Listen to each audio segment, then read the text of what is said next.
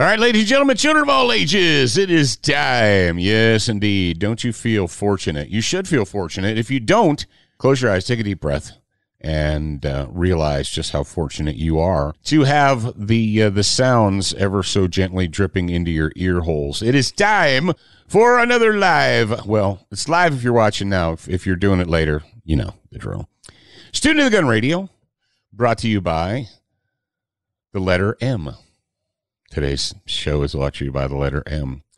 And for Marty, that's right. We have Marty, also known as Left Hand from Talking Lead. We have Jared. We have Zachary. Oh, man. Marty wants to talk about Alec Baldwin. We're going to talk about bullet points and colors and being dangerous on demand and all kinds of stuff on today's super cool, fantastic episode. So buckle up, hippie. Welcome to Student of the Gun Radio, planting freedom seeds since 2013. Here we don't just talk about guns and gear, we also discuss current events and politics, because guns are politics. Now, sit back, relax, and allow today's episode to drip ever so gently into your ear. Please welcome your co-hosts, founder of Mastermind Media and Consulting Group, Jared Martin, and the shipping ogre, Zach Martin. Now, give it up for your beloved host, the pimp hand of America, Professor Paul Markle.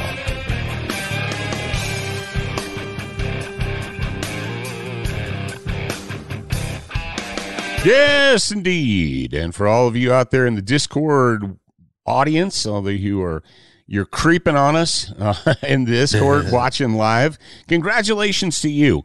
And if you're listening to this sometime in the days of future past, you're saying to yourself, well, I could have been there. Could I have been there? Yeah. Could they have been there, Jared? What's up with the profile on the camera? Should I go I mean, that's just the way the situation. It's situational. It's just the way the situation happens to be playing out right now. Okay. So every once in a while, I'll do this, and then you'll be happy because you can see my whole face. It's like you're talking to me now. Now you're talking to me. Yeah, but actually, on my screen, it looks like I'm talking like it's like the Brady Bunch thing where they're all on screens and they turn and they look at each other and they look up and they look down and they look sideways and they're like, that's right. Yeah, they waved. Who was on the bottom? It was like Alice was waving to Carol on top, and they're like, yeah. So, but anyway, oh man, what was I about to say? I was about to say that you could get to Discord by going to studentofthegun.com/Discord. That's studentofthegun.com/Discord. Now, before we get into, you guys want to do the Alec Baldwin update right now? We could. Yeah. If you're in the Discord and you have a question, type it in. The boys will monitor it. All right. Alec Baldwin. Jared, did you just pull this up? Yeah, Jared just pulled up this story. It's from dailymail.co.uk.mousa. Because the UK knows more about us than we do. It's a shame sometimes we have to go overseas. I think they're, overseas to get our news. I was going to say, I think that they're just more willing to publish what they know than our own people in the country. Well, because they don't get the dailymail.co.uk doesn't get daily phone calls from the White House telling them what they should and should not talk about. Get their daily news blast from the White House. Well, I mean, that's the crazy thing is, so the redheaded Chucky doll liar let the cat out of the box. They're like, oh yeah, we're in continuous discussions with Facebook and about, what did she say? What? Redheaded Chucky doll. Yeah, the redheaded Chucky doll that used to be the spokes liar for Biden, and then she just got burned out. But she's like, oh yeah, we talk to the Facebook every day about troubling content and what content is troubling and bothers us. And then the frizzy-haired lonely doll. There's a new so the new one is the one that you can't sell in Vernal Walmart. So the new spokes liar for Biden, they got her at a clearance in the clearance aisle at Walmart. So they went and got her from the clearance aisle at Walmart, and she said, "That's not true. We would never tell them what to say and what not to say and what to censor and what not to censor." Like, well, that's funny. It's too late. What? You already admitted that you do. And Zuckerberg said, yeah, the FBI said, don't talk about that story. So we didn't.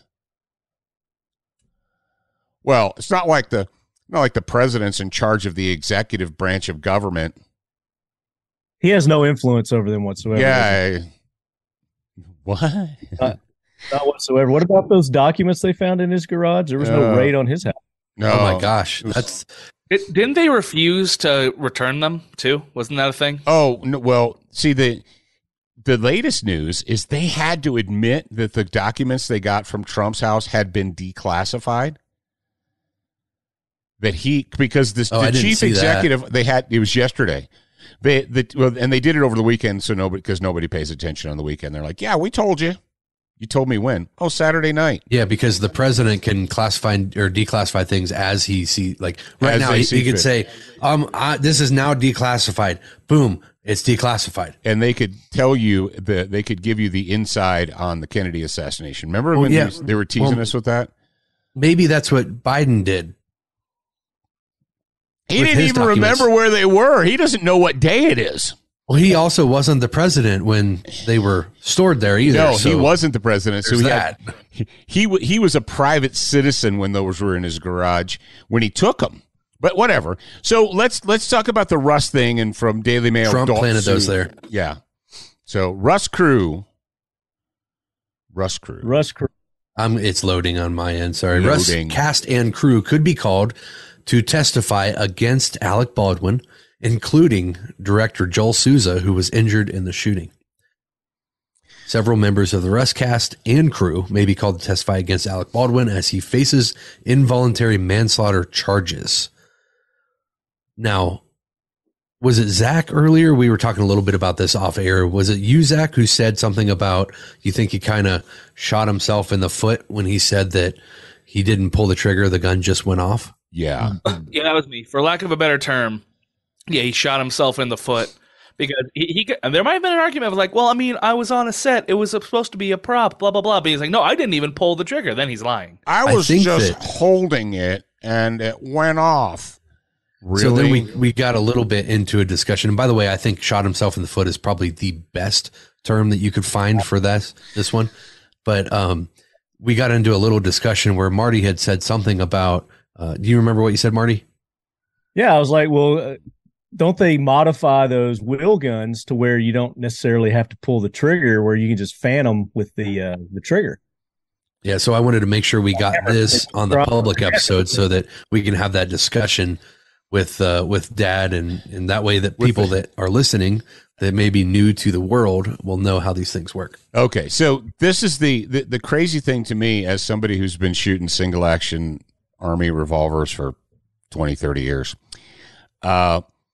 is when this first came out, what's crazy, right? The 1873, you see, we used to name the guns by the year that they were adopted.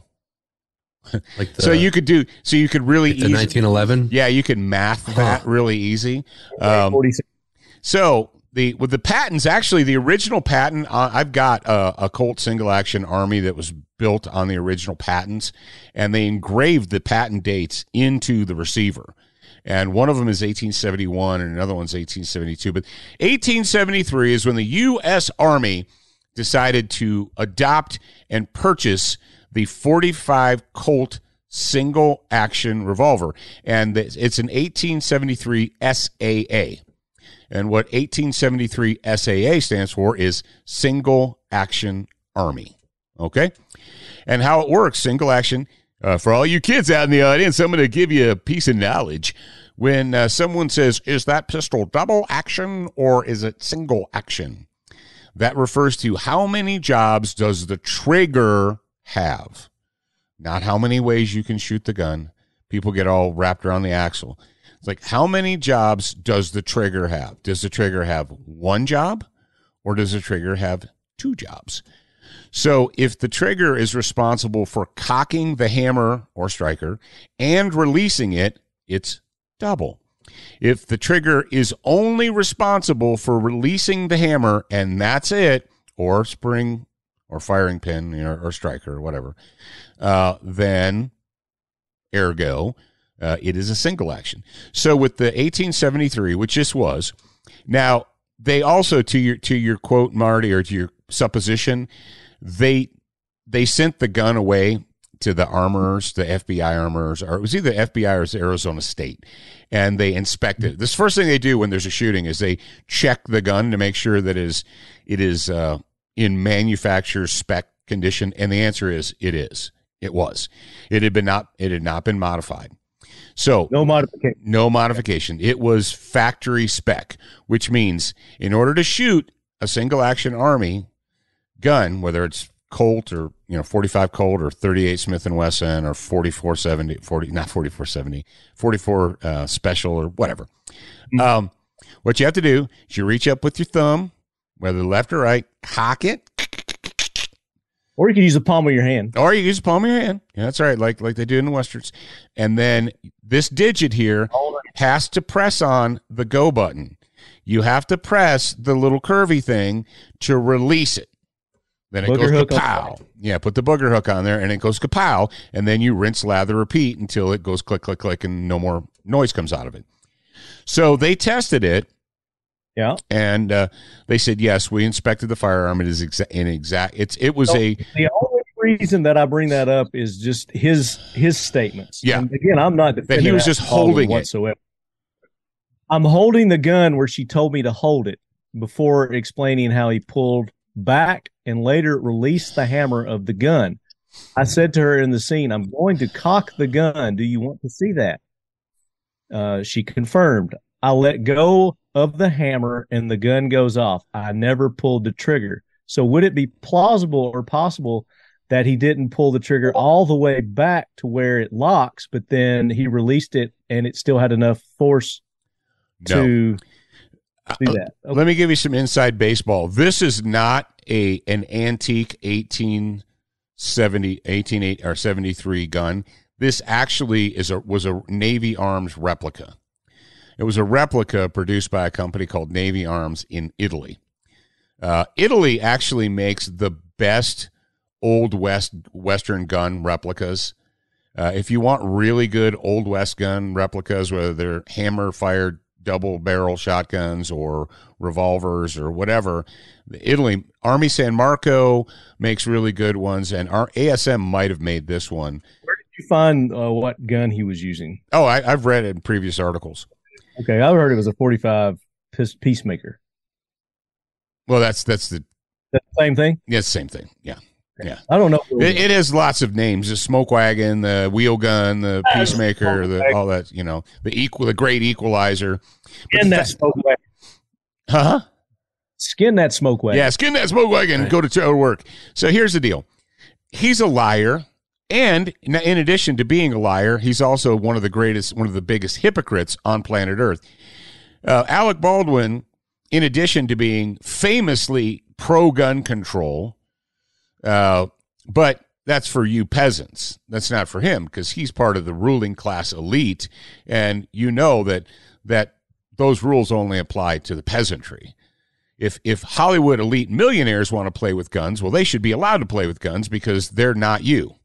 Okay, that's the biggest thing at play right here. And the fact that when a police officer who was exonerated for a justifiable self-defense shooting, Baldwin jumped in immediately and said, I wonder what it's like to kill someone negligently or wrongfully kill someone. Well, now you know. What you wish for. Mm-hmm. That didn't age well. So Karma's a bitch. Karma is a bitch. And here's the facts. All of this, all the bull crap aside, these people on this set were grossly negligent. Every single person who is in charge should be held accountable. The director. Well, don't forget that the Anna Gutierrez-Reed, the armorer, the chick who was in charge of the firearms on set, she's charged. Who had also. No business having the job that she had. It was complete nepotism. She was an incompetent boob, but the fact that they had live ammunition on the set of a movie is inexcusable. But before the media went into hardcore cover up on this, they admitted that there were other actors who were like, oh yeah, we were out in the desert target shooting with the guns from the movie. Like, you were what? You had live ammunition on set. Do you know the huge faux pas that is in Hollywood? See, professionals in Hollywood have been just like spinning it because they're you never have live ammunition on a set. Remember the guy we talked to at SHOT Show? I don't want to say his name because he said he didn't want to talk about it. So I don't want to talk about it. Yeah, he said I don't want to talk about it. I won't talk about that. But in what regard? That he confirmed that you never, ever, under any circumstances, I wanted to have him on the show and just talk about his profession and all the safety measures that go into preventing something like this that happened, and his thoughts and his perspective on and his theory on what happened. And he's like, "No, I don't want to do that." It's like, okay. And that that's kind of a shame that we know people that could clear the air, shall we say, about certain subjects, but don't want to. They're afraid. They're afraid they're going to lose their. That if they go out and speak the truth, then people will come out and they'll attack them and so forth. And I can tell you, all this sloppiness is because they're intellectually lazy. First of all, they do make prop guns, right? They do make blank firing only prop guns, and they use them in Hollywood all the time. But those are probably expensive, or I would say they're harder to find than a regular gun. In the United States, it's harder to find a prop gun that looks realistic. Now, you can get blank firing guns that look like basically toys, like zinc metal toys, but to get one that looks exactly like the real thing, but only accepts and fires blank ammunition, blah, blah, is it's harder to find. So the cheap, easy way to do it is to just go out and get real guns. And rather than have somebody produce hundreds of dummy rounds that don't have powder in them but look like actual cartridges, you just go and buy a box of rounds and you load them up. Like there's a picture of this incompetent boob doing the cross pistols thing like she's Pancho Villa. Those are probably live cartridges in that belt. As we know, they had very little professionalism going on there. And I feel bad for the guy who was like the lead prop master. The dude is a lead prop master. He probably was put in a position where you can't criticize the green-haired. The funny thing is they put this picture of her up, but the first picture that was released of her, she had like the typical all the colored hair. Yeah, the millennial green mohawk and weirdness. But I'm sure this dude's like, you better not say bad stuff about any of these people in public if you ever want to work again, ever. Oh, yeah. Absolutely. So and now she's facing manslaughter charges, and I guarantee she's going to sing like a canary. But I don't understand why she hasn't talked already, because there's one guy that was charged that's already given up and turned state witness. Yeah, that's the I will say that.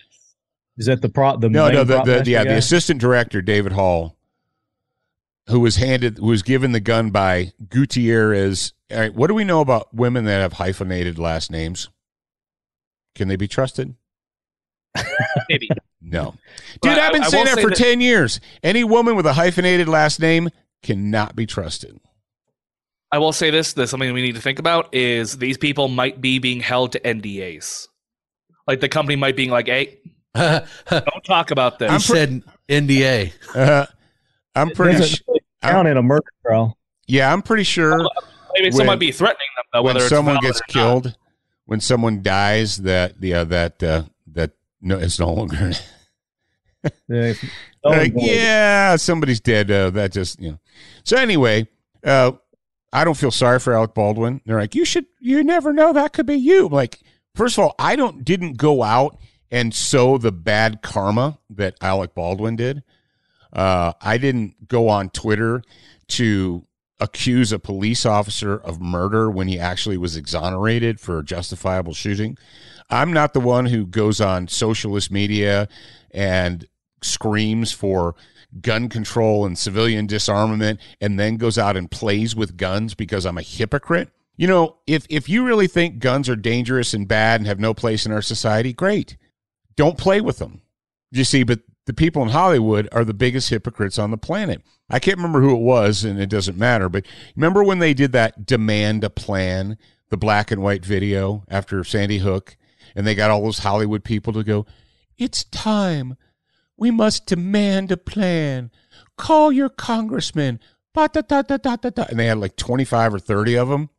And somebody went in, and the thing is, that's the great thing about the internet, is they found footage of every single one of those Hollywood scumbags shooting guns, holding guns, playing with guns in movies, TV shows, and everything. It's like, oh, so you make movies and TV shows where you play with guns, but then you're going to go and say, guns are terrible. We've got to get guns out of the hands of people. And it's like, who do you think made them sexy? Who do you think made them cool? It was you Hollywood puke-faced scumbag. That's what makes it even worse. Like, I'm going to go make movies about how cool and sexy it is to shoot guns. Now it says there are 44 witnesses, including director Joel Souza, who was wounded by the bullet that passed through Hutchins, will testify at the preliminary hearing on February 24th. That's 44 people that they're going to have to send through testify. Maybe even more than that, but ain't one of them. He was also shot. It went through the Hutchins girl. Yeah, it went through her, and it stopped in him. The extensive list also extends to armor and prop worker Seth Kinney, camera assistant Lane Looper, line producer Gabrielle Pickle, and script supervisor Mame Mitchell. Yeah, well, it's also in the lawsuit, this Hutchinson chick's husband's wrongful death lawsuit, the producers, the executive directors, everybody whose name is attached to that movie is going to be in the lawsuit. Oh, yeah. That's just the way it is. So, Alec Baldwin, to close, because we actually have a whole show to do, but to close, Alec Baldwin is a giant piece of human filth. He's a hypocrite. He's a Hollywood puke bag, and, well, good luck. All right, Duracoat Firearms. Yeah, we're going to talk about that as soon as we play the cool bump-in music.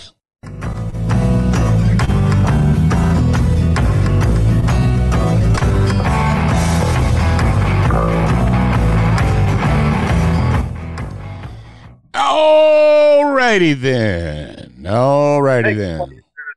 Music? What happened? Is that you playing the bump-in music? No, I don't. That is the bump-in music that Zach acquired.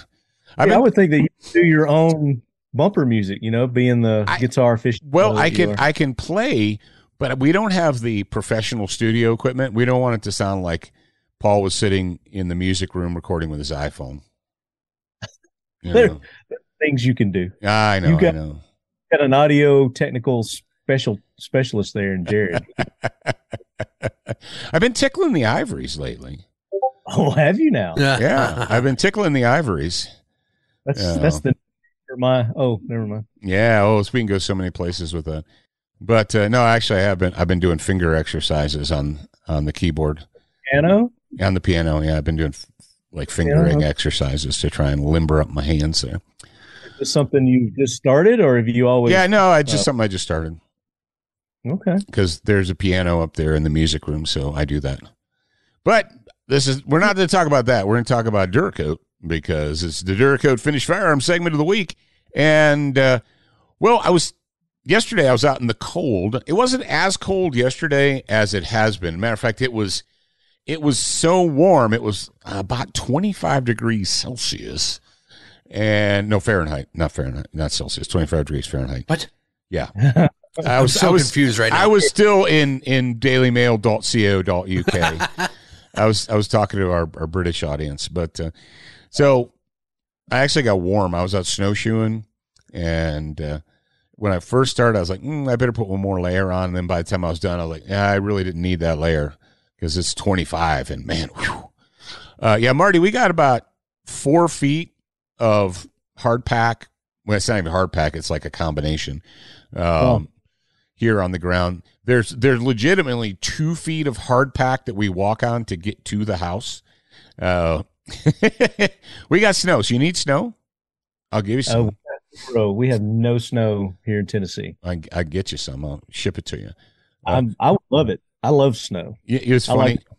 The one of the car dealers in town, you know how when you have a lot, you just you get that one end of the lot and you just pile all the snow up into that corner and disregard that corner until March or April. Well, there's a mountain about 20 feet tall, and they went out and they bought signage, and they put signage out facing the street that says free snow. So that's funny. I thought that's smart for a car dealership, because people are like, aha, I get a little chuckle out of that. And then I'm like, who is that? Oh, that's Bruce Buffer Honda there. I'm going to jump in and buy one of their Hondas. If they were really marketing geniuses, they would take their 4x4s that they have for sale and take them out there on the mountain. Yeah. I really like snow too, Marty, and I really appreciated the first 3 feet of it this year. But I'm just kind of like, yeah, all right, that snow that we've been asking for, we've got it now. There's actually a picture that was released, satellite images from over Utah, and they showed the difference in the snowpack between last year and this year. Well, last year was horrible because we didn't have much snow, which is what led to the drought conditions in the summertime. This year is crazy. Like pretty much the entire Utah is the entire state of Utah is actually white from the satellite images. Yeah, there's a lot of snow out here. In Saratoga had some kind of insane. We had an insane freaking wind freeze warning last week. It was going to be. I think your mom said. I don't want to like engage in hyperbole here, but it was like negative 30 wind chill. So do not have that's when they say all exposed skin is subject to immediate frostbite and damage and stuff like that. That's cold. And another thing that happens, especially in older homes, when there's wind like that, is the wind goes through the cracks. It goes through into the house. Your house freezes whistles. The pipes. Yeah, well, it freezes the pipes in the middle of the house. Yeah. Usually when you have frozen pipes and they burst, it's on the edge. Yeah. But if it bursts in the center of your house, there's a whole lot more damage that happens.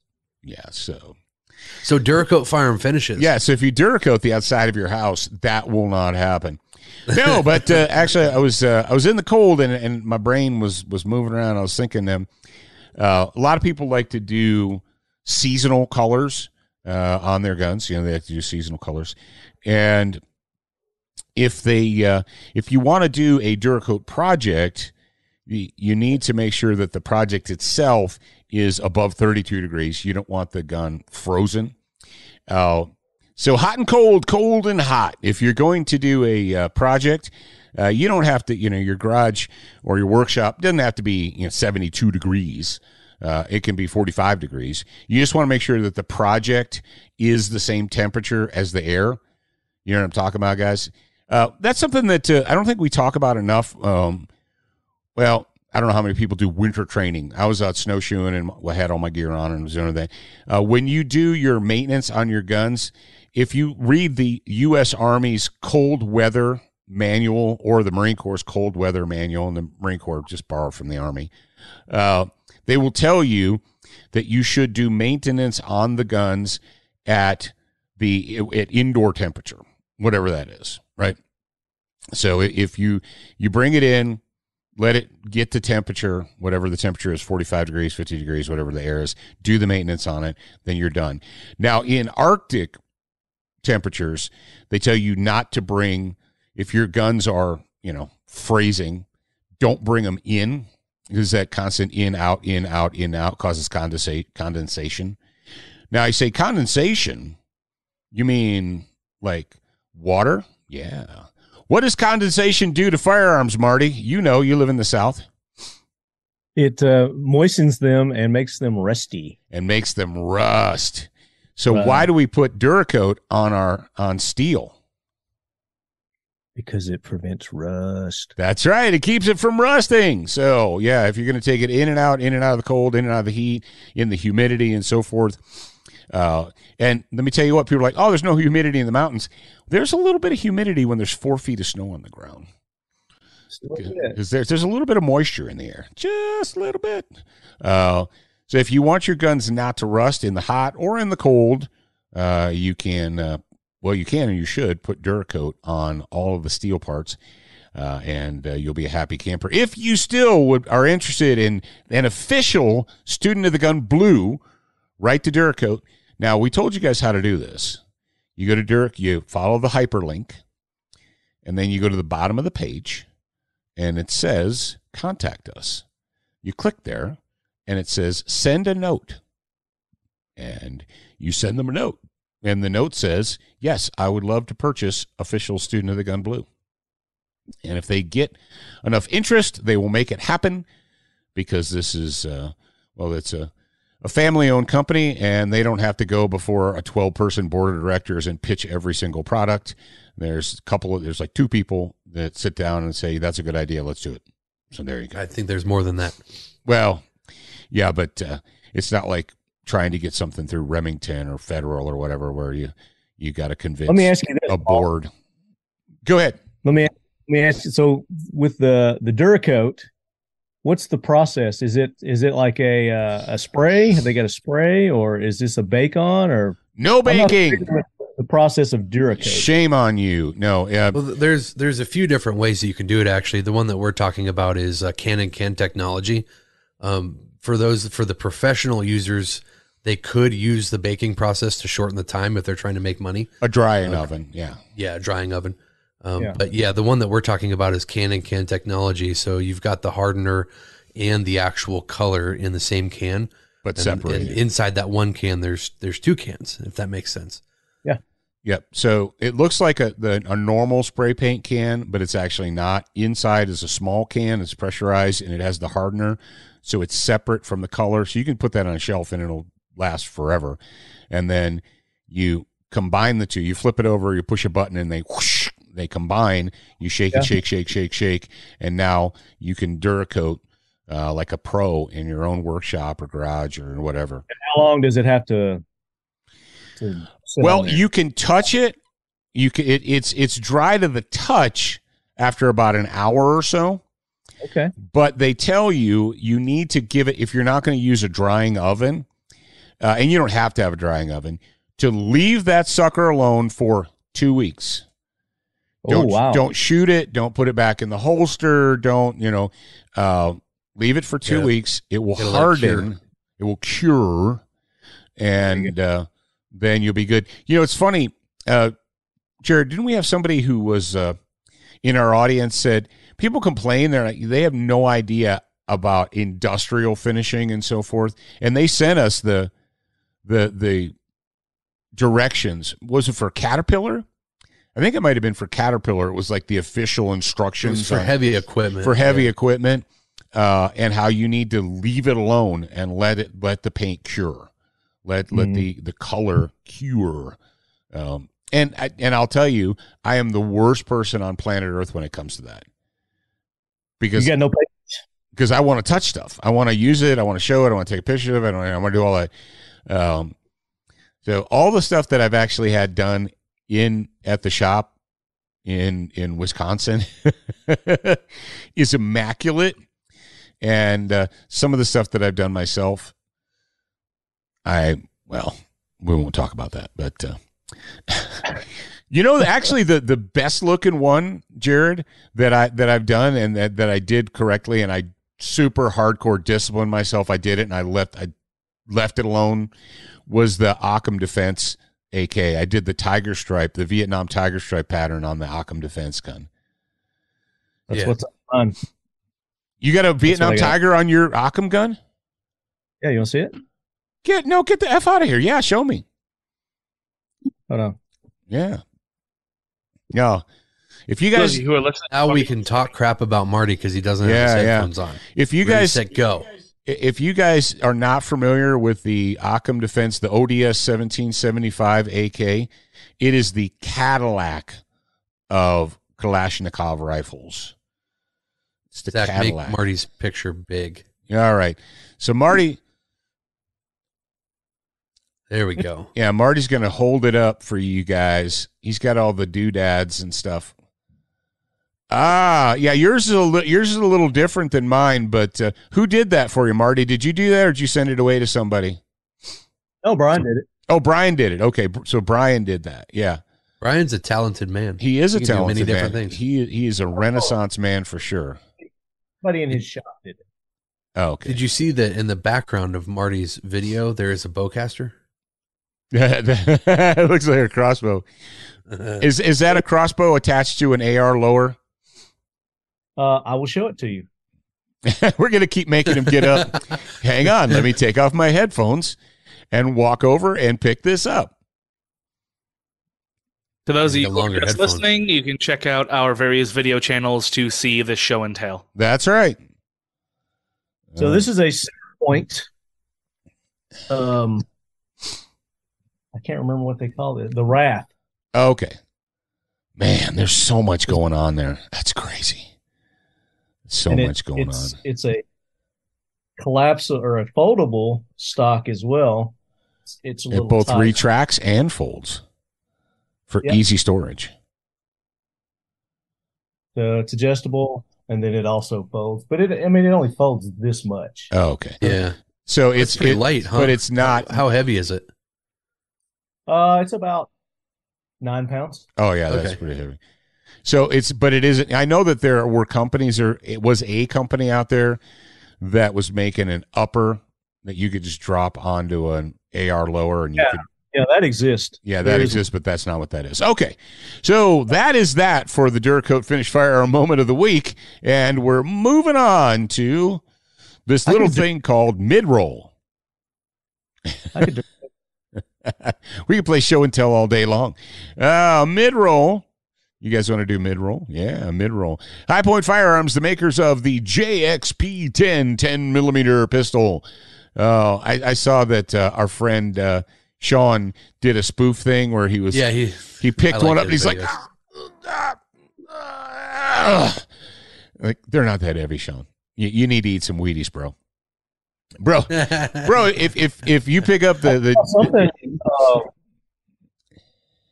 I was gonna say I saw something posted on Instagram. They've got a threaded barrel High Point now.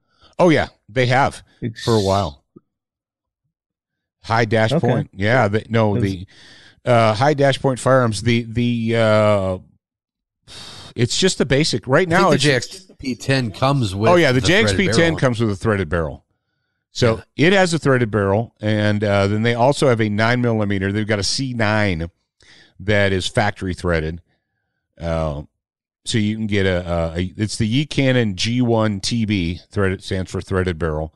You can get that with a threaded barrel, and that's 1/2x28. That's standard 9mm thread.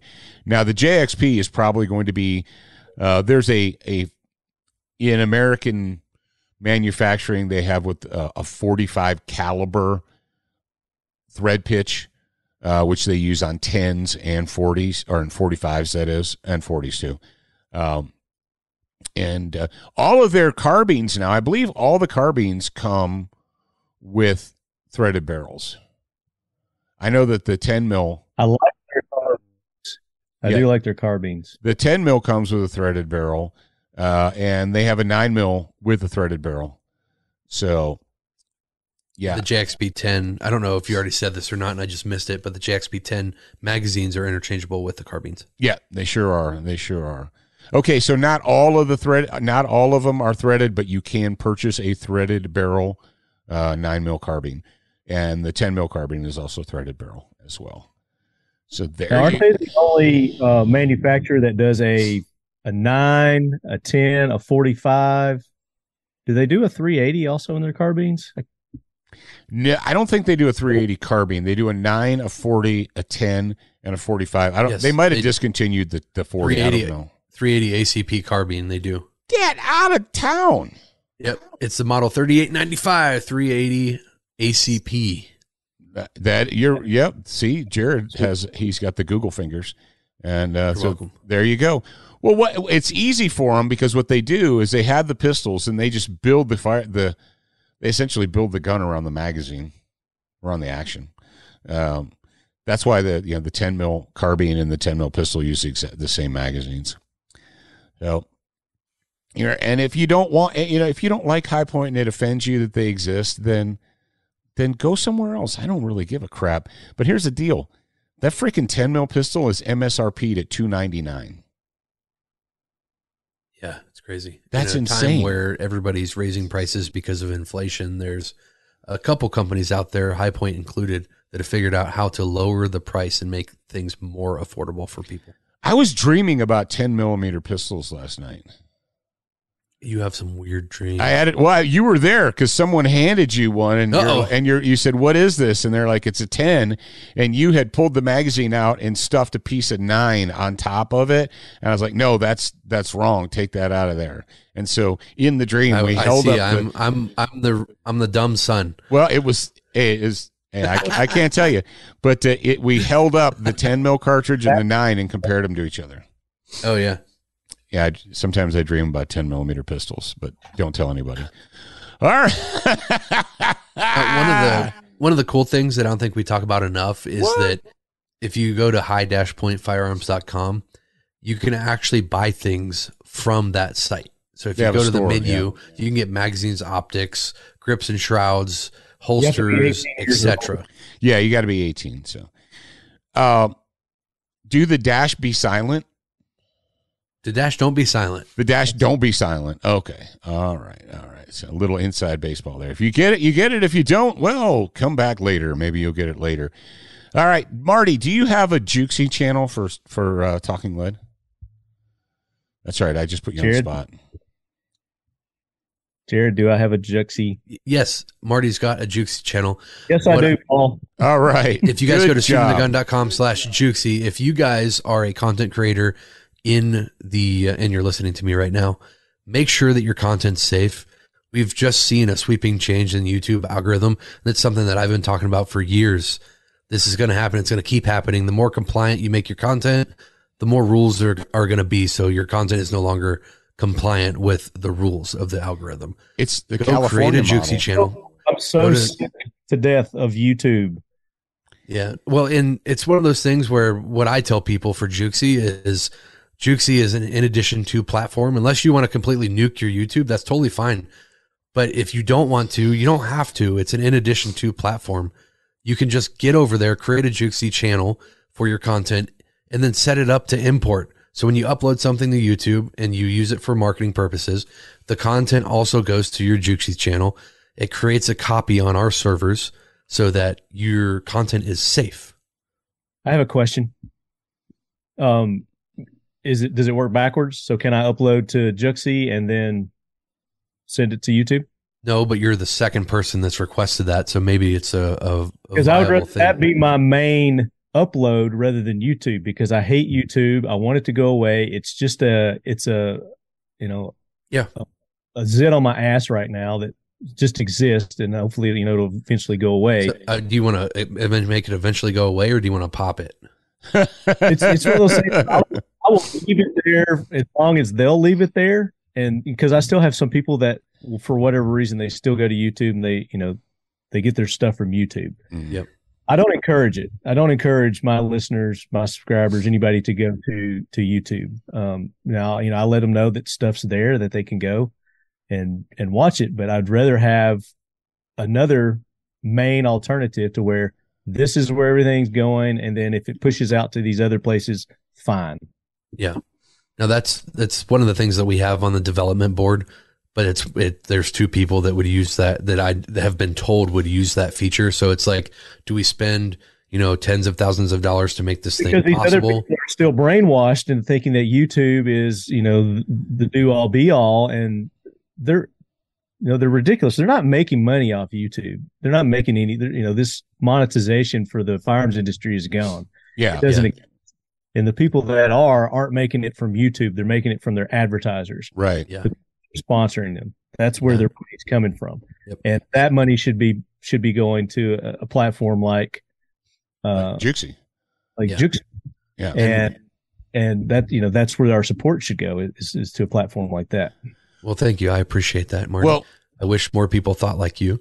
I can confirm that the monetization from YouTube for the gun content creators is pretty dry, because I went through, it was probably, a 2-month time frame where I was talking to creators trying to figure out, okay, how much money do you need to be paid from Jukesy to make it worth transferring from YouTube to Jukesy? The highest number that I got from any content creator was about $1,500. And that's way lower than I expected, because you hear these success stories of people on YouTube outside the gun world that are making, 6 figures just from the ad revenue of their videos. That doesn't include sponsorships or discrete advertising or anything like that. I think maybe 15 years ago, maybe that was the case, but I highly doubt that it is now. People like Hickok, I don't know what he's making. I've heard rumors in the past of what he was, making just from the ad revenues, but I'm skeptical. Yeah. If you are a person that's creating gun content and you're making more than $1,500 from YouTube every single month, call me. Let's chat. Yeah. There you go. Well, I'm going to give you guys an Inside of Baseball exclusive. I'm going to tell you the very next video from Student of the Gun that's going to be on Jukesy.com, and it's going to be my interview with Kayla. I was interviewed by Kayla Lewis this weekend. That's James's daughter, if you guys don't know. And she asked me, we had a discussion about the bad advice. Bad advice can kill people. You see, in our arena, if I give people bad advice, innocent, good people can die. It's not like, you have a weight loss channel or you have a whatever, a gamer channel, or if somebody gets bad advice on a gamer channel, they don't die. People don't die. But if I give people bad advice regarding traumatic medical training, regarding concealed carry, regarding justifiable use of force and so forth, people die. So we're not screwing around here. It's very serious. And that's why I get so excited about it. And Marty, at the very beginning, Marty held up the book. He's got a copy of the Beyond the Boo Boo book. And Zach, are those still available, or do we sell out on the store? I believe they are still available on shopsotg.com right now. Get yourself a Pimp Hand approved copy at shopsotg.com. There you go. Yeah, that's what that book is about. It's like, look, people need to stop listening to internet garbage and just do the right thing. Just do the right thing. And when there are people out there doing the wrong thing and giving bad, dangerous advice, it makes me angry. Because they're so short-sighted and selfish and myopic. They're like we want views, we want viewers, and we want clicks and na-na-na-na-na-na. So we're going to put out this garbage. We're going to regurgitate.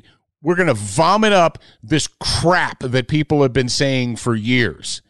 And we're terrible about that in our industry. We write articles and do YouTube videos regurgitating the same old tired crap that has been disproven 10 years ago. But you can't do it with 2, then you can't do it at all. That's right. Don't worry about how many rounds are in your gun, because if you can't get it done with the first couple shots, you're probably not going to get it done. It's dangerous to carry one in the chamber anyway, so you can't do that either. Yeah, and all this garbage. But anyway. And those 2 things were jokes for those of you that didn't pick up on the sarcasm.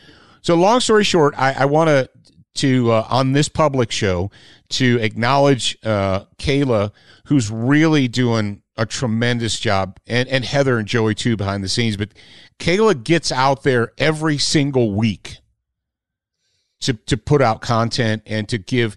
And if you do nothing else, just watch her Medical Monday videos. She gives great, fantastic little single topic videos that are easy to consume. It's only 12, 10, 15 minutes, you've got the time. And, she is a registered nurse. And of course she's been through immediate action medical, and she knows how to do all that stuff. Jared, they beat us like rented mules. The only way that we can beat them is if one of our students uses the traumatic medical training on the way home. No, in the class, because they had, what? No way. No, they had a student take immediate action medical, get in their car, start driving home, witness a rollover car crash, pull off, run up. Kid's got his arm severed. Tourniquets the arm, saves the kid's life on the way home from the class. So the only way we're going to beat that, we were like, hey, 13 days after taking our class. It wasn't even that. It was like 8. No, it was at 8? It was 8. Well, at least that's the story they're telling here. But unless somebody uses it during class, we're probably not gonna. Unless they're in class and they, something happens. Yeah. But Marty, you read the book, correct? I mean, Beyond you got Boo-Boo, it. I have not read it. Oh, I have not read it. He's got it. Read it. You gave me this around SHOT Show, so I've not had an opportunity. Actually, Marty, I gave it to you before then, so I didn't get it until then. You could have taken it with you. I said around SHOT. I had to read Stephen Hunter's book. Sorry. Oh, okay. All right. I was going to ask you for a review, but I don't want you to give me a review. Although we'll get him back on after he reads it. Let me read it, and then we'll do that. Yeah, we'll do a show for a review. Yeah. So the next video that Zach is going to share on our Jukesy account is going to be the video. Did you ever get any feedback from? So that's studentofthegun.com/Jukesy. You can go there and you watch the video called "Bad Advice Can Kill People." There you go. All right, Zach, play that funky music, and then we'll go on and do other things.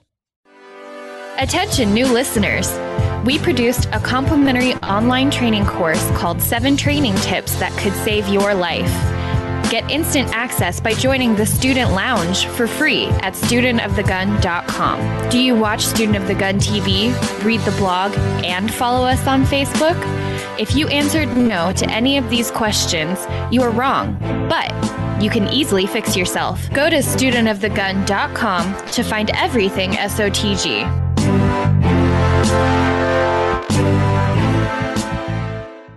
All right. Can you guys believe we've already been talking for almost an hour? Has it been an hour? Yeah, it's been 53 minutes. Yeah, it's crazy. All right. Let's just go ahead and bump right on into our Brownells Bullet Points, brought to you by Brownells.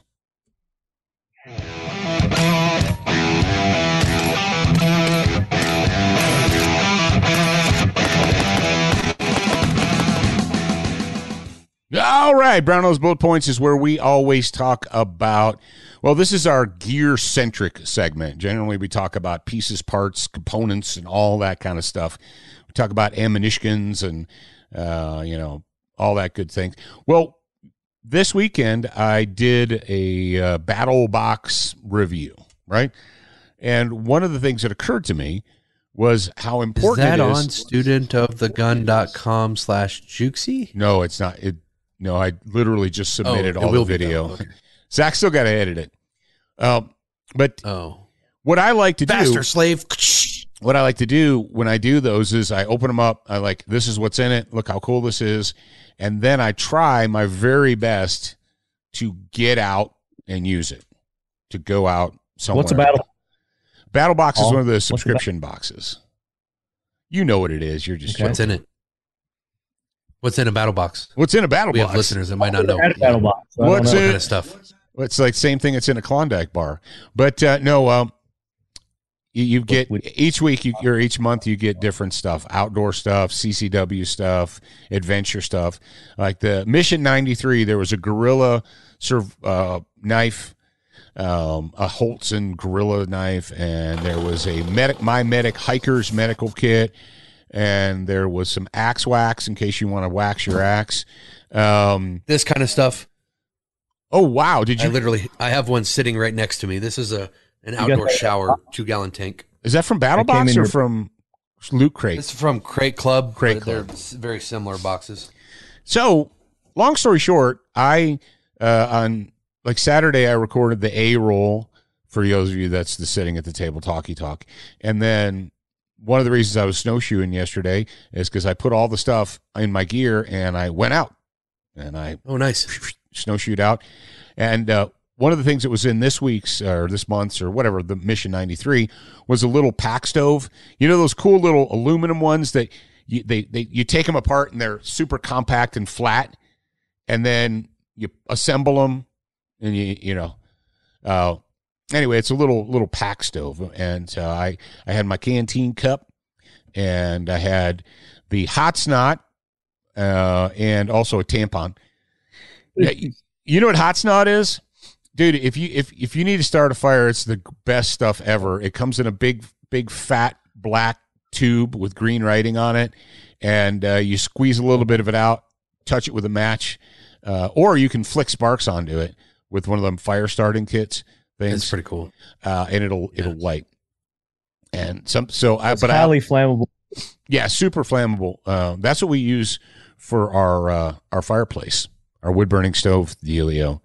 I put a little bit of that on, and I start the fire. I'm so far, and it's a good thing because nobody makes newspapers anymore. I'm so far beyond the wadding up newspaper stage and stuff like that. That's like child's play at this point in time.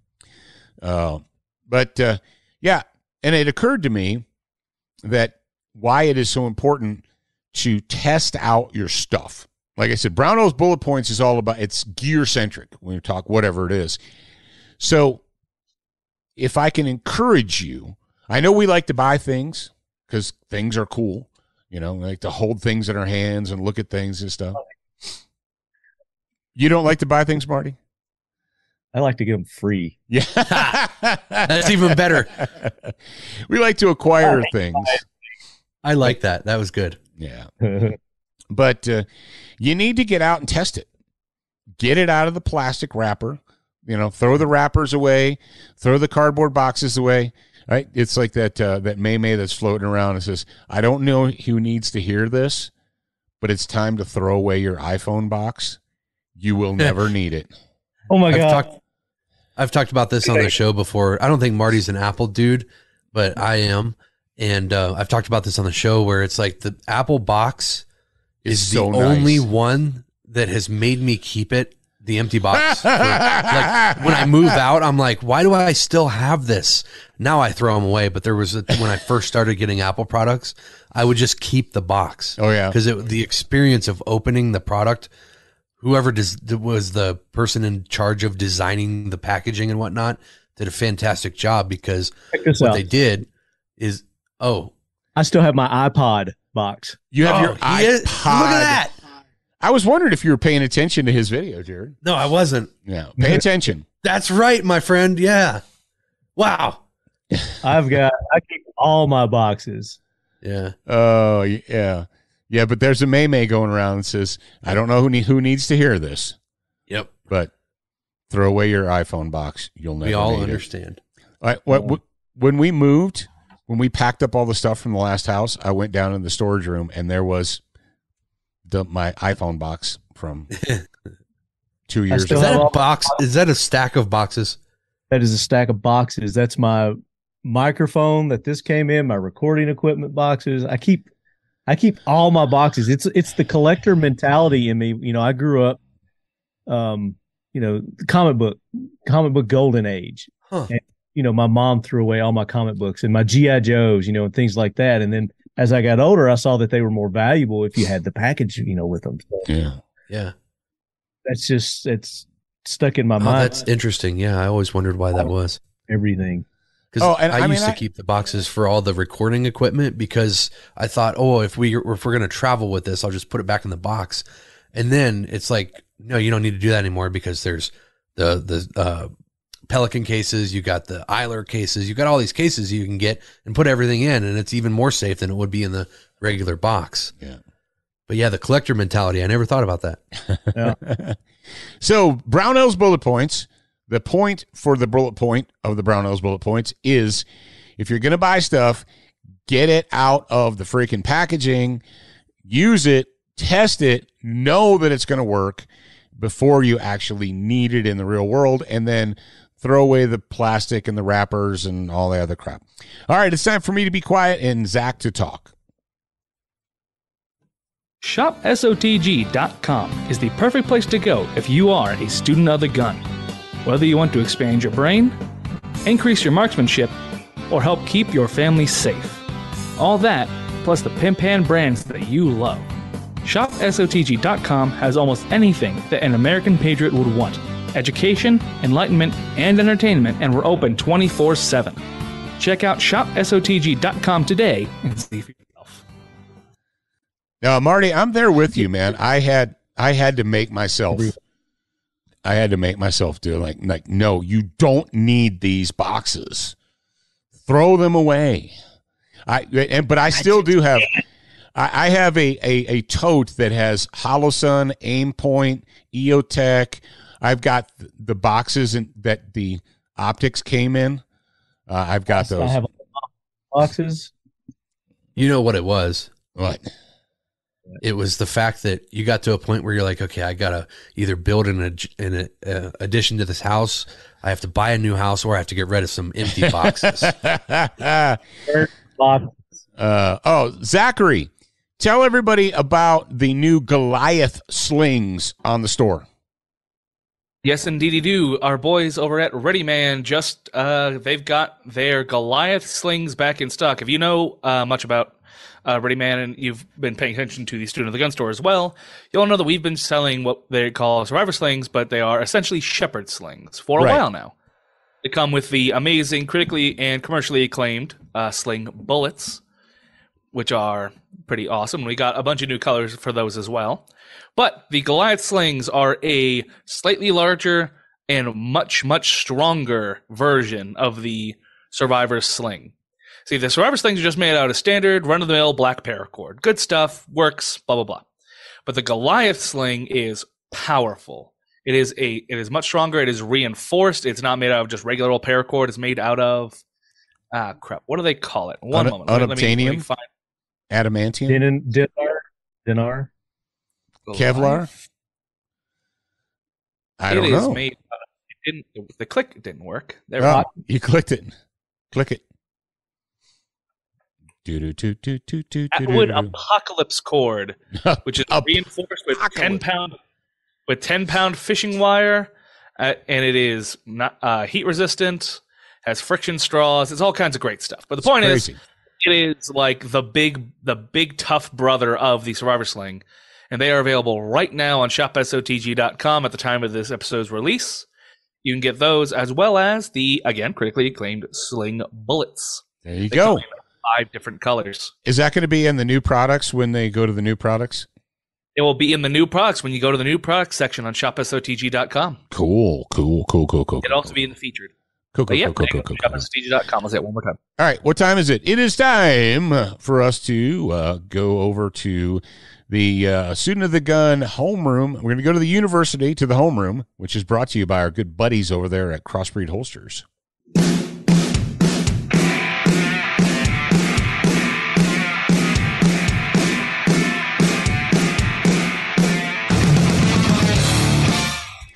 Yes, indeed. If you want your holster with sprinkles, well, you can get your freaking holster with sprinkles. That is a thing.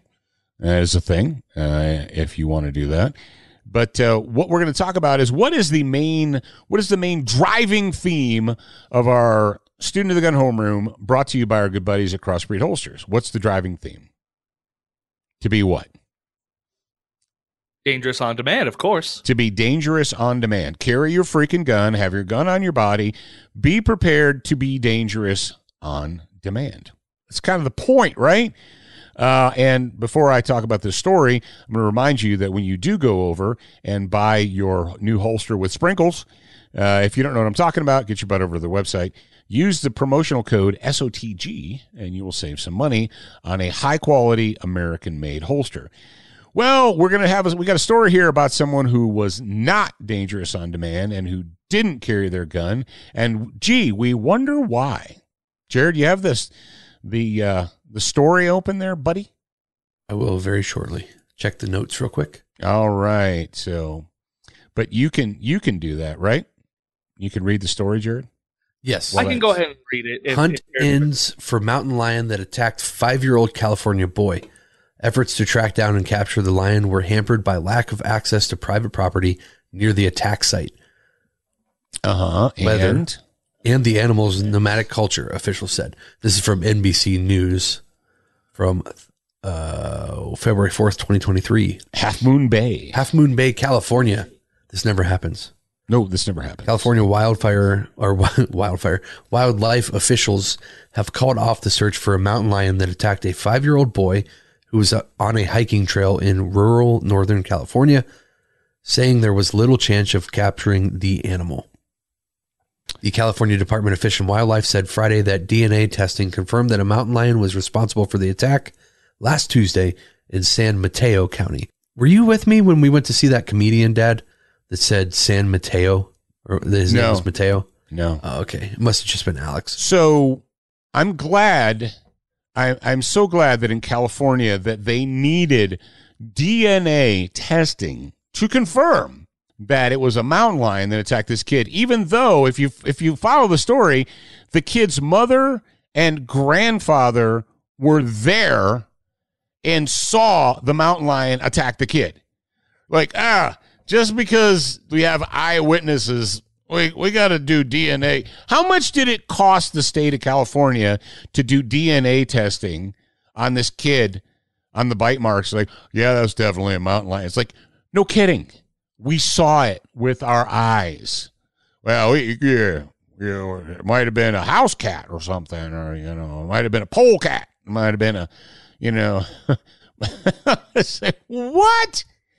Oh, but thank the Lord for the California Department of Fish and Wildlife and their DNA testing, boy. Marty, had you seen this before now? Did you see this story? I have not heard about that story, but you said that Half Moon, where it happened. Wasn't that where the farm worker or whatever went and shot those people? Yes. That was just in the news. Yeah. Half Moon Bay. Half Moon Bay's getting famous here. I would not go there. I don't know if I want that kind of mass murders. Yeah, I would just go ahead and not go there. So, yeah, when I first saw this story, I saw that on the 4th when it happened, or maybe it was the 3rd, was that the wildlife officials were planning to track down and capture the capture it. Like, what are they going to do? They're going to arrest it and put it on trial. Do they ever capture? Don't they just kill them? They don't capture them. They kill them. No, right? In California, apparently they capture them.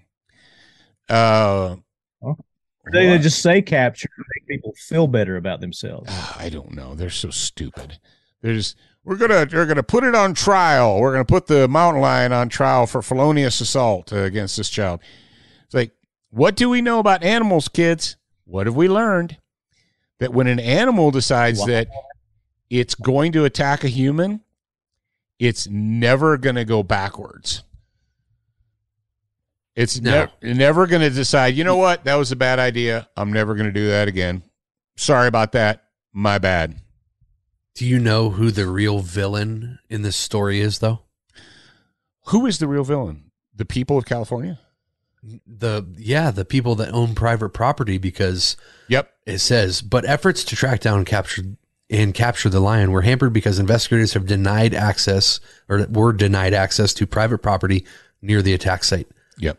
Captain Patrick Foy, a department spokesman, said this lack of access, combined with worsening weather and the nomadic nature of mountain lions, has diminished the chances for a successful capture. You darn private landowners. Yep. Oh, yeah. They're like, if it wasn't just, capitalism kills. No, communism actually kills. And there's a reason that there's so many freaking mountain lions in California, because they're protected and because the people are food. Now, it says here in the article, dozens of mountain lions die on California roads every year. I guess it's okay to run them over. It's like deer, You can't hunt them, but you can run them over with your car. Apparently, there's a huge population there. There is. And what's that going to do? They're going to hunt everything. They're going to hunt out their food source. Oh, Dad. Yes. That's why I don't attack people. Do you remember the commuter lane here that's near my house? That has, it's like its own little corridor and you skip all the lights and stuff. Oh, yeah. Okay. So you know that there's no real access to get into that thing, right? Right. It's just there was a dead deer on the side of the road in the commuter lane. That deer was suicidal. I was like, how did it even get there? Did it like jump up over the concrete barriers or what?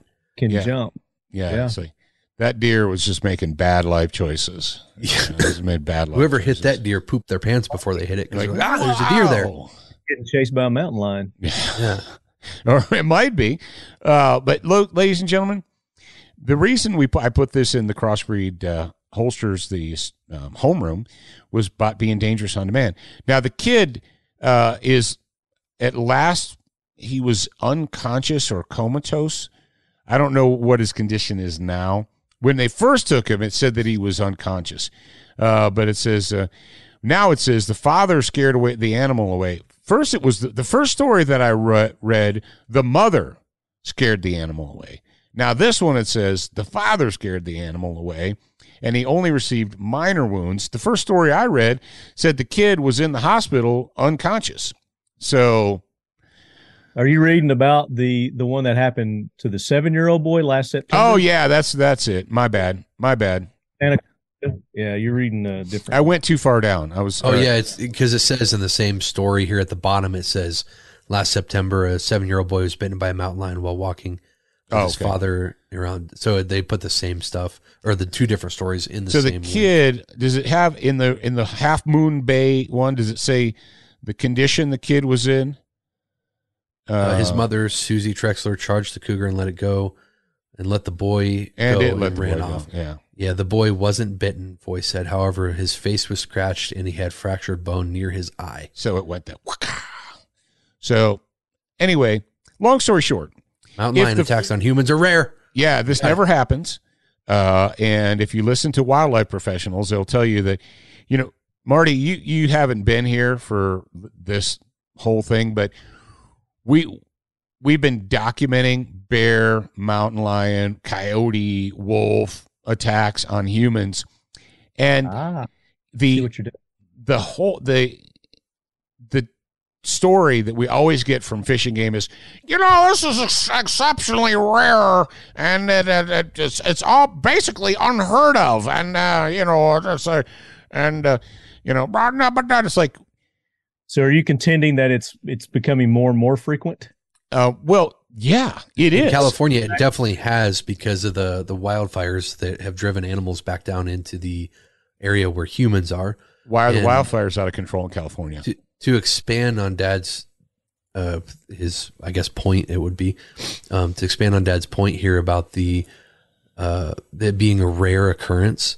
Mm-hmm. It probably is if you look at like 7 billion people in the world, but that doesn't mean that it excuses people for not being dangerous on demand. You have to carry the fundamental 4: lethal, sharp, bright, medical. That's the fundamental 4 that makes you dangerous on demand. Doesn't matter how rare the attacks are, it could still happen to you. The idea that what they're doing and tracking this and disputing what they're saying and showing that it is becoming more and more frequent, because you got to look at the causes as to why these wild animal attacks are becoming more frequent. Yeah. Well, and so if we could go down the rabbit hole for a second, and Dad, stop me if we don't have time. But if we go down a rabbit hole of why this is happening, okay, wildfires are pushing animals into more human populated areas in California. This isn't even talking about the ones in Canada or Montana, or most of the ones in Wyoming have been stupid people getting too close to animals. But specifically in California, it's wildfires that are driving the animals to the human populated areas. Well, why are those wildfires happening that are then driving the animals there? Mm-hmm. Well, I can tell you why. Good question. California. Well, I don't think we should. We don't have time to talk about that. They should tell us why. Just a question. That's for us. They don't do anything about it. Well, there's so many reasons. But the fact of the matter is this: look, because Alec Baldwin. Hey, remember, Alec Baldwin is the president of the Film Actors Guild, and we're waiting for the Film Actors Guild to come out with a public statement in support of their president, Alec Baldwin. But that's a different topic. Matt Damon. But to stay on point with the animal attack, here's the deal, kids. Animals have been attacking humans since forever. Go back to the Bible. There were animal attacks in the Bible, right? Okay, this is not new. For that, Paul, there's evidence even before that. Well, I don't know what came before Genesis, but the fact is, this isn't new. People are like, "Oh, this is terrible! I can't believe this is happening." What are you talking about? This is planet Earth. We have predatory animals on planet Earth, and they're like, see, on one hand, you got the hippies are like, animals are just kind and gentle, and they just want to live in peace and harmony. Those are the people that have never actually been around animals and seen animals. Kids, you being disarmed doesn't make the animal attacks not happen. You're like, well, let's not attack them because they're kind and peaceful and gentle. That's not how that works. And when you listen to idiots on the internet that tell you that you shouldn't be armed when you go out into the woods or go hiking, or if you live in a communist-run state where your slave masters tell you that you're forbidden, you're not allowed, you don't have permission to be armed. Well, I guess you're going to be food. What you be thinking? There, come on now. Yes. Oh, you want us to comment on that? Yeah. Be food, Well, I mean, it's common sense. They talk about all these common sense gun laws and whatnot, but if this is a frequent occurrence that's happening in your area where the wild animals are starting to attack your children when you're out on your, happy little nature walk, and you decide that you don't want to do anything to protect them other than try to run away or, defeat the animal with your bare hands, it's pure stupidity. Well, just 1 month ago, we had a coyote attack. That's gonna cost you your life. Why are you going to follow a rule or a law that's ultimately going to result in your death? Oh, but it'll never happen. Well, and we talk about being out in the woods. That kid, there was like Ring doorbell footage of a kid being drug away by a coyote in suburbia in his front lawn. Yeah. So this is, it's not like, oh, and the lady who got killed by the grizzly in Montana was in town. She was like next to the post office. And, so just carry your gun. I would like to see footage of that also, because I guarantee you they had warning to get away from the bear, get inside, do something other than, oh, look, it's a cute little bear that's in our town. Well, she was the one in Montana, Marty, if you're not familiar with it, there's a bike trail that goes through there, and all these little towns have these free camp spots in town. Mm-hmm. So as you're biking across the great wilderness, you bike into town, and then like right next to the post office, there was a designated field for tent camping. Mm. So these bicyclists who are, bicycle tourists put their tent up, and at 3:00 in the morning. Now the bear had been around, and they're like, "Shoo, bear, go away," and it left. And then they all went to sleep, and it said, "I'm still hungry." And it came back, and it pulled the lady out of her tent and crushed her skull. It actually broke her neck. When a bear reaches up and goes, "Oh, waka," that's what they do to deer. Like a bear will come up and go, "Boom," and a grizzly bear will snap a mule deer's neck, bammo, and then eat it. And that's exactly what happened. So, but it was in town. People are like, well, you shouldn't be in the woods where the bear lived because that's not nice. And the bear lived there. You shouldn't be there. Like, well, should you be in town? Are you allowed to be there? What you said earlier, the bear was there. They saw it earlier. Yeah, they just dismissed it. Well, the locals. And here's what's worse is the locals said that the bear had been raiding chicken coops and stuff. So it was a known nuisance already. Yeah. So why didn't someone shoot this mother effer? Oh, you can't just shoot them. You have to wait until they kill a human. Then after they kill a human, then it's okay. But in California, you have to wait till they kill a human. Then we'll capture it, and we'll do DNA testing on it, and we'll put it on trial. Did they capture? Did we find out if they actually captured that mountain lion, or did they kill it? They gave up on it. So it's going to kill again. It's out there. It's like around. Yep, it's going to kill again. Instead of letting a hunter go out and take care of the problem. Nope, can't do that. Can't allow that, because I guarantee you there are people in California that could hunt that thing and kill it. But oh yeah, that's mean. I guarantee there's people in Tennessee that would go to California, done it and kill it. Yeah. No, because what we have to do is we have to sacrifice our children on the altar of liberalism. And that's exactly what they do in California. Liberalism says you can't kill the kitty cats because they're part of nature. But that part of nature wants to kill you. So we're going to let that part of nature kill our children, sacrifice our children on the altar of liberalism, and then we'll act shocked and surprised, and we'll want people to feel bad for us when it happens, when we could have taken care of the problem already. When somebody could have shot that mofo right then and there. I wonder what the mountain lion population is in California. It's got to be tremendous if they're getting run over on the roads. That's what I'm thinking. Yeah, if they're, and of course, I think the wildfires. Jared brought up a valid point. It has a lot to do with that, also probably. I was just looking at the story here, and it says about to answer our numbers question here is this increasing? Well, it says right here in the story about 20 confirmed attacks have occurred in California in more than a century of record keeping.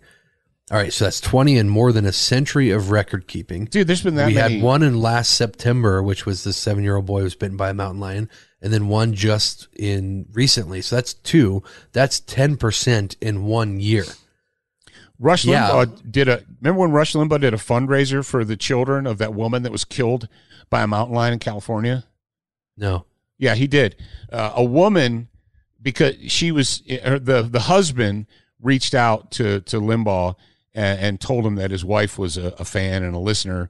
And of course he put his power behind it to do a fundraiser for this woman's children, because she was dead because a mountain lion killed her. And they in this case, it was a female mountain lion. So they tracked it and killed it. And the left-wing hippie liberals in California did a fundraiser for the mountain lion's kittens. Oh, wow. Because the mountain lion's kittens didn't have their mommy anymore, and raised more money for the mountain lion than the dead woman's kids got. That's sad. This was 20 years ago in California. That's how bad California is.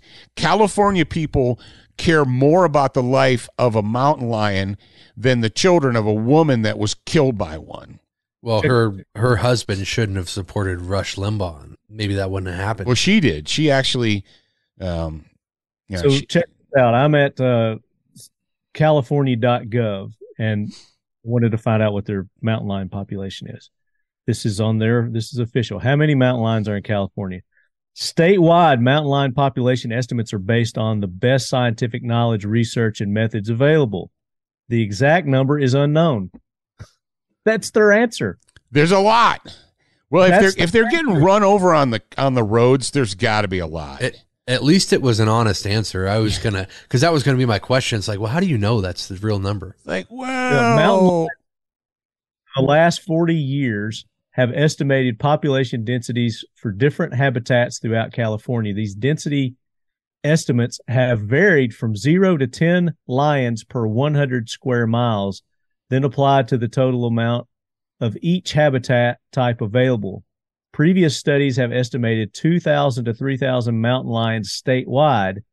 In a 1996 study, CDFW estimated 4,000 to 6,000 mountain lions statewide using density estimates from previous studies. So they haven't done a recent study. It looks. I got one here from 1972. So a 1972 survey said there was 4,000 to 6,000 in the state. Yeah, same thing in the 1996 study. So it sounds to me like they're not doing any studies on this. Well, you know where most of the fish and game people get their stats. They get them from hunters. Biden. When you're a hunter, when I got my fur bearer's license in Wyoming, they send you a thing and they send you a survey. They're like, hey, if you are in the woods, in the field, in the mountains, and you see the following, please let us know, right? Because they're counting on the hunters to go out and give them feedback. Well, in California, you have to go and sacrifice your gold to the king for the permission to do the things, So how many hunters are actually in the field in California harvesting that data and giving it back to the state? I don't know. But I do know that we've been almost an hour and a half. Did you have fun, Marty? I'm having fun. Are we done? Do you limit your shows? Well, yeah, we actually have a time limit. I don't limit my shows. We would still be unlimited. I know if this was because you just start going and 2 hours into it, I got to take a piss. Yeah, you can't stop an interesting conversation. You got to keep it going. You got to keep it going until everyone just goes. That's why they can come back and pick it up after their piss break. Yes. Yeah. For our people, we do 4.5 hours every single week. We do an hour and a half. Actually, it's 3.5 hours. I'm sorry. So 3.5 hours every single week. We do an hour and a half for the public, and then we do 2 hours for our grad program members. And you can get that at getsotg.com. Go there, follow the instructions, and you'll be able to join us live for the extra 2 hours that we will be doing today. Yes. Yes, indeed. Am I going to be on your 2 hour live? Oh, you can be if you're just hanging out. We're going to take a 10-minute break here in a second. And if you guys want to continue to hear from Marty from Talking Lead, go to getsotg.com. Join it in the next 10 minutes. Yeah. If we get more than 5 people that want me to come back, I'll come back. Yep. How many people are in Discord right now? Oh, not that many, 3 or 4. Oh. I don't know. They all left. What happened. Where did you guys go? Fuckers. Yeah. Where was you at? Yeah. Where was you? Not enough. Where was you at? Where you be, homie? We was coloring with our crayons back Maybe here. they had to go take a pee break too because there were more earlier. Yeah. Okay, so what we're going to do is what we just said. Marty can stay with us for the next hours of this thing. We're going to talk about what's up your nose. Yeah. I may or I may not, but if I don't, you guys can check us out, Talking Lead, website, talkinglead.com. And we are dropping all of our SHOT Show interviews. So we've got, something over 30 interviews that we did at SHOT Show. Paul was on a couple of those. So those will be released soon as well. And we've got an AK corner coming up this month. Stay tuned for that. Maybe Paul will join us for that one too. Hey. Your buddy Herman's going to be on there. Oh no, you're going to get him on the AK corner? Believe it or not, I am going to get it's going to become the AK / everything else corner. I went to his new gun store the other day. He's got a store and checked it out. And the guy knows his stuff. Oh yeah, firearm pharmacy. He knows a lot about firearms. So if I can just bring it in and keep it focused, keep him on track. You got to keep him on track. You can help me do that. We'll get some good content. There was one person on planet Earth that could keep him on track, and he's gone. Yep, that was James. It was James. But all right, what are we going to talk about on the Friday or the Thursday and Friday? We're going to talk about what's up your nose. I don't know what's up your nose. We're going to talk about destroying the. How many people have you ever heard the? You guys who just shoot your bullets on top of each other, you're dumb. What I do is I spread them out on the target because that's more tactically efficient. Yeah, okay. I'm going to go ahead and destroy that on Thursday's episode. Friday, we're going to talk about Chinese balloons and government incompetence. Yeah, we're going to deep dive into that. I wanted to talk about that today. Yeah. Oh, there's so much. But in the meantime, remember this, kids. You're a beginner once. You're a student for life. Thanks for staying until the end. Want to water the seeds of freedom we planted together today? Head over to wherever you listen to us and leave a like, rating, or review. It makes a big difference. Have a show topic submission? We would love to hear it. Submit it to info@studentofthegun.com. A delightful human will get back to you faster than you can finish a one-box workout. Remember to check studentofthegun.com often for new and free content, giveaways, and more. Watch, listen, read, shop, and connect at